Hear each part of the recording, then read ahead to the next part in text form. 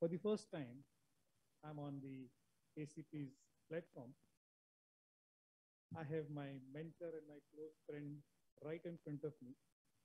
I have another close friend of mine who's introducing me, and there cannot be any better combination. The topic that is given to me is crippling illness, ILD. Is it preventable?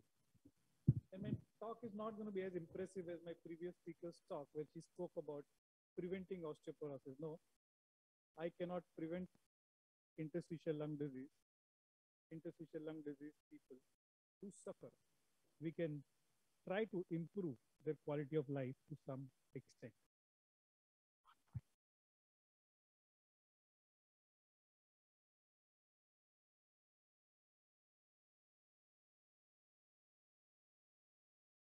And the program has got just another flavor. As another close friend and mentor is here, Dr. Andip Guleri. My sincere thanks to my teacher, Professor, Director Dr. K.C. Mohanty, Jayanta, Srini, of course, Dr. Muruganathan, Mangesh, all of you, educational partners to today's program, and of course, Dr. Anuj Maheshwari, team, and all my patients who gave me a chance to learn respiratory medicine and probably be here in front of you. This technology is ILD, a death sentence once upon a time. When I was a student 22 years ago, a death sentence. Patients do not improve. They are put on steroids, and what was discussed in the previous talk, they have all possible complications because of steroids. They either die of their disease, illness, crippling respiratory failure, or die of drug-induced complications. And it makes me talk to you about this. Do not take life too seriously. You will never get out of it alive. But do take your ILD seriously. You will not get out of here for sure, but not only you, your entire family, all close relatives, dependent people suffer because of it. And I was talking to Dr. Muruganathan, sir, how do I explain the importance of this crippling disease? You know, people are paying more attention to diabetes. They're more worried about hypertension. They're more worried about heart diseases. But somehow, जा सिमरन जा, जी ले अपनी जिंदगी.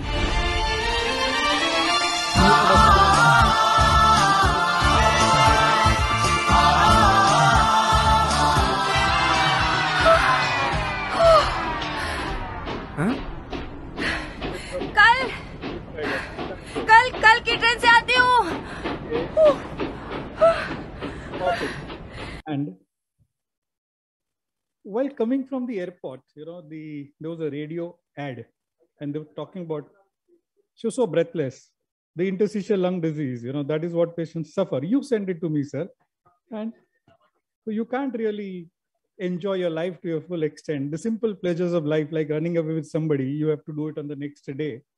There was one ad on the radio while I was coming from airport to the hotel. And it was about some news channel, you know, and they were talking about conquering the world. They said, India ko jeetna hai to pehle India ko samajh lo, you know. If you want to conquer the country or world, whatever, you need to understand the world. And I was just relating it in my mind. If you really want to prevent interstitial lung disease, first, we have to understand interstitial lung disease. And that's what I'm going to do. For next 15 or 20 minutes, I'm going to be talking about interstitial lung disease. So it refers to a diffuse parenchymal lung disease, and it is a group of about 150 different types of disease. A distinct clinical presentation, as well as a radiological and pathological finding, may help you characterize each interstitial lung disease. There are various key differences between clinical presentation and more frequent COPD diagnosis. So whenever a patient comes to you, you may end up, misdiagnosing them as interstitial lung disease. And a term, interstitial, is misnomer, since it not only affects the interstitium, it also involves the cellular and the interstitial components of alveolar wall, including the alveolar spaces. And hence it is more appropriate. Nowadays, we're not labeling it as interstitial lung disease, we are calling it as diffuse parenchymal lung disease, or something called as DPLD. So I was just preparing a small while preparing for this small talk, I was looking at my data and what kind of patients are referred to me as COPD. And when I looked at it, out of 100 patients who were referred to me as COPD, as a chest physician from my colleagues, only 45 were actual COPD and 23 had interstitial lung disease. 7 had uncontrolled asthma. There were few patients who had GERD, few patients who have occupational lung disease, even one had bronchiectasis. When I looked at what kind of interstitial lung disease I am seeing, I'm in Bombay, out of last 48 ILDs that I had, the majority of chunk was IPF. IPF is idiopathic pulmonary fibrosis.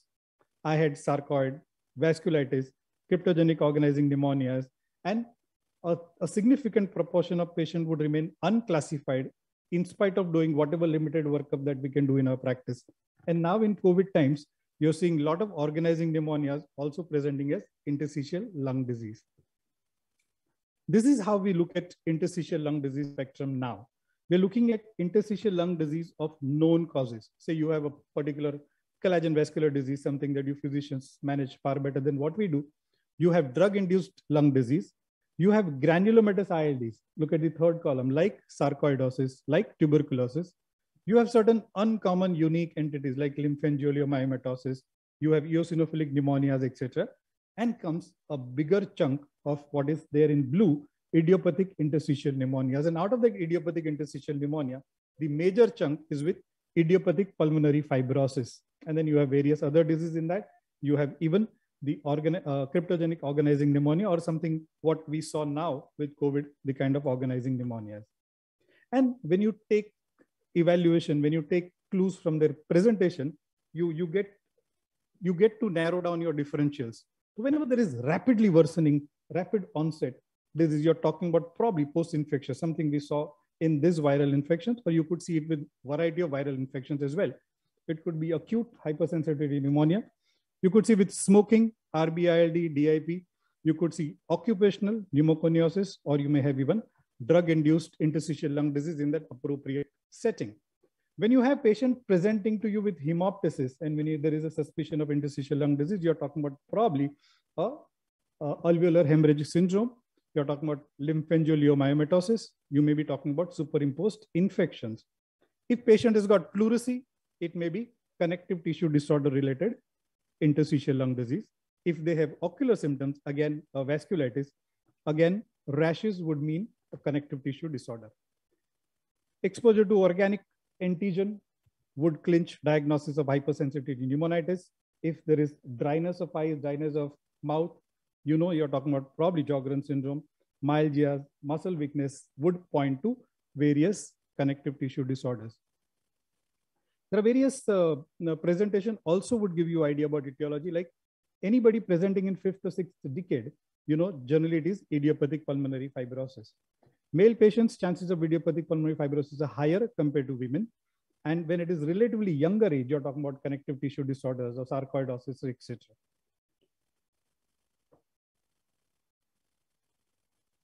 This is a classical radiological finding of idiopathic pulmonary fibrosis. Radiology have really changed the way we look at interstitial lung disease. And to my mind, IPF diagnosis is must, because idiopathic pulmonary fibrosis is a different treatment. Rest all ILDs will require steroids. But in idiopathic pulmonary fibrosis, steroid is not at all useful. In fact, it is more detrimental. It does more harm to your patient. And CT scan, HRCTs done properly could clinch diagnosis in most of these cases.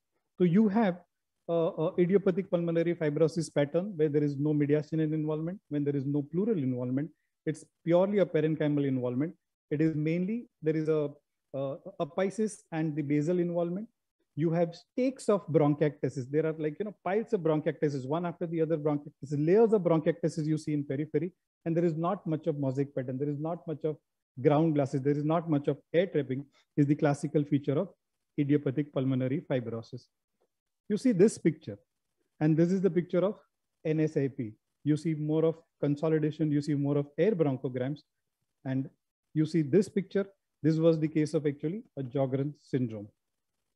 This is what I was talking about, a classical, you see multiple layers of bronchiectasis at the periphery and no air trapping, no ground glassing. This is a classical case of idiopathic pulmonary fibrosis. This is what we see in COVID. You see a peripheral line. Peripheral sparing, you see a dark line at the periphery. This would go against idiopathic pulmonary fibrosis. This is a feature of organizing pneumonia or hypersensitivity pneumonitis. And the next slide is showing IPF to give you a comparison idea. This is the ground glassing. Whenever you have ground glassing, you take deep inspiratory and expiratory cut. Many a times even mosaic pattern or air trapping would present with ground glassing. Once you have ruled out that, this would mean hypersensitivity pneumonitis, PCP, NSIP, even fluid there, even bleeding there in the lungs would present like this. But this is not a feature of IPF. The whole idea is to differentiate IPF from non-IPF radiology. Pleural involvement will give you different set of differentials. Associated adenopathies and the curly B lines will help you narrow down your differentials of interstitial lung disease. Coming down to IPF, it is defined as specific form of chronic fibrosing interstitial pneumonia, which are limited to lungs.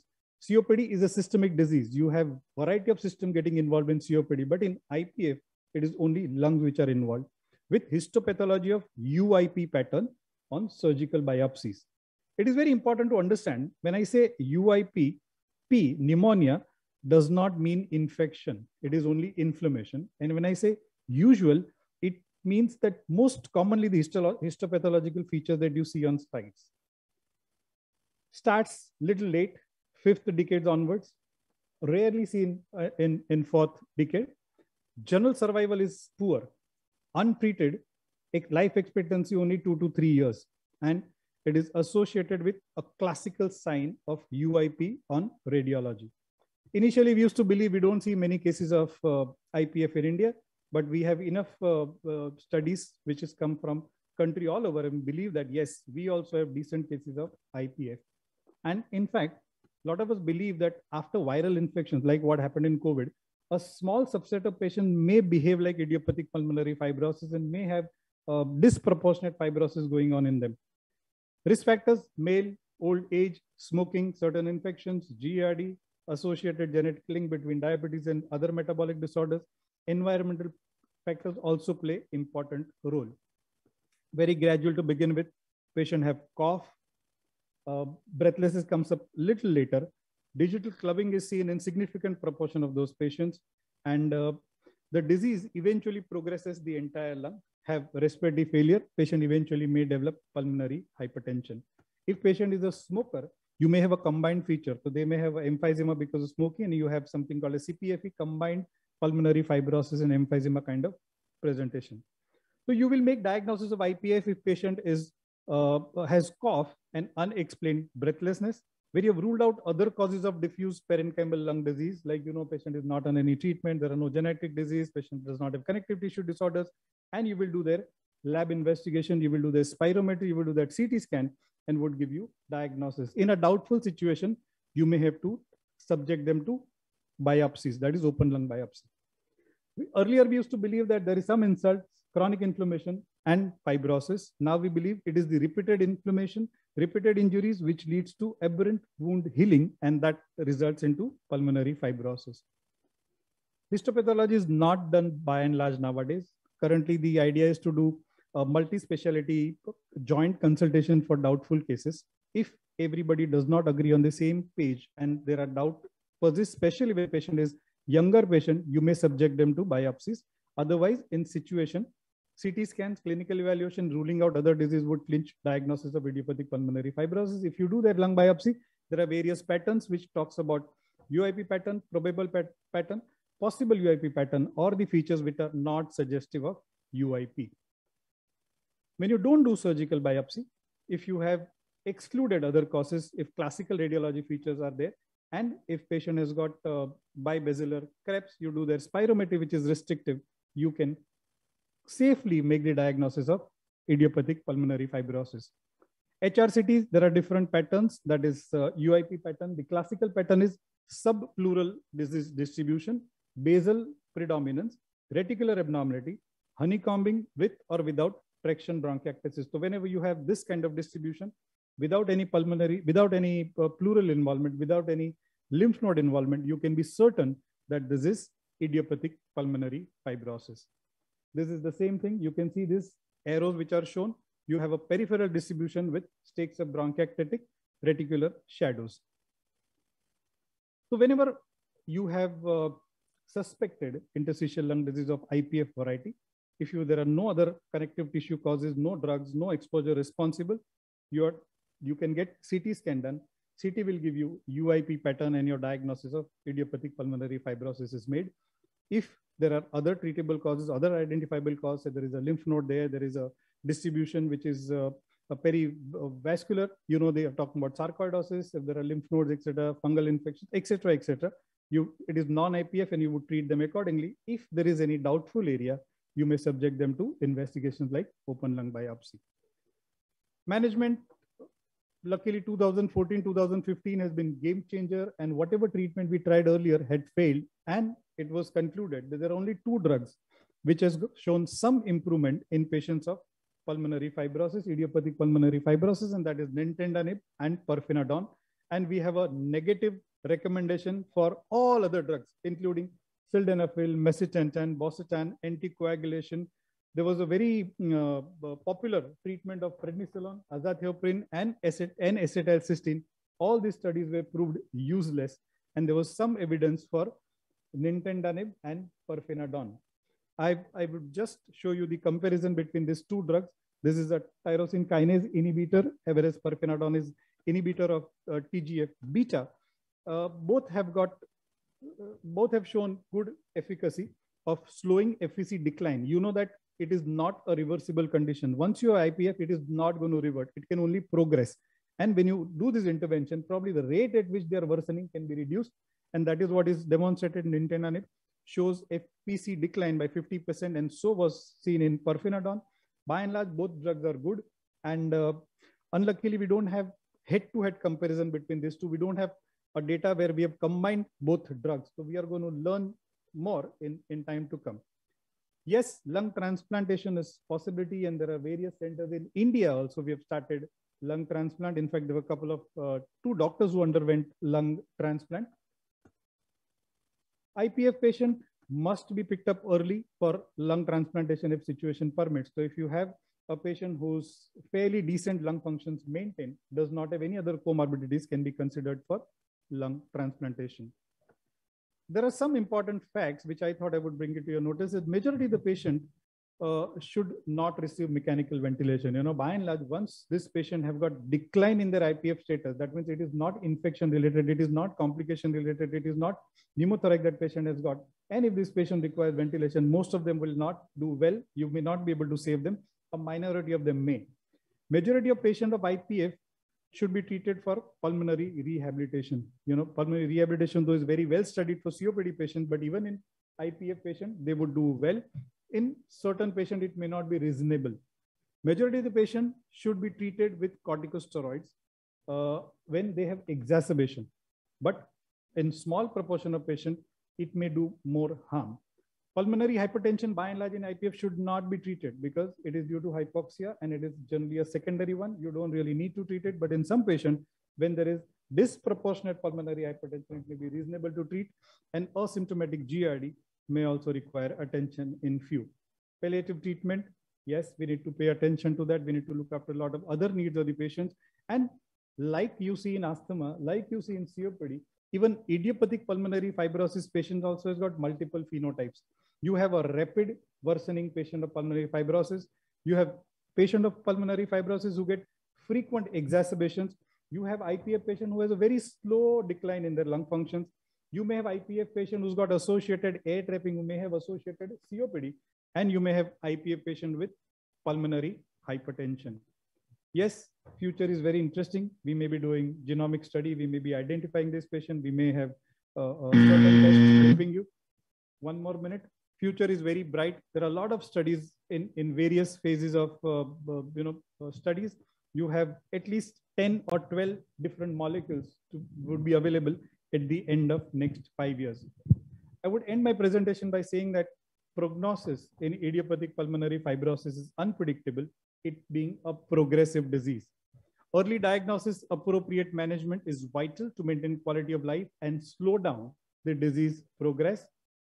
Disease management is crucial and includes anti-fibrotic therapy, rehabilitation, management of comorbidities, supplementation of oxygen, social psychological support, lung transplantation in selected patients, and one must enroll them into clinical trial as and when possible. I would thank you by saying that though IPF cannot be prevented, so most of the ILDs, but we have a few options that can help improve the quality of life of our ILD patients. Thank you very much for your patient hearing.